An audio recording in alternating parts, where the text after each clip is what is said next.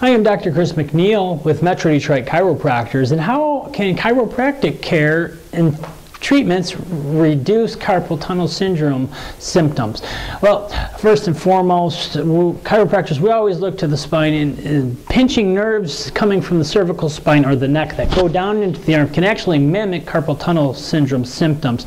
So as we work on the spine and the neck, if we found that there are misalignments causing pinched nerves in the neck, that can actually decrease those types of symptoms. But chiropractors, we can also adjust the shoulder going down to the elbow, going down to the wrist and to the hand and the carpal bones, and actually unlock the joints and the nerves going all the way down.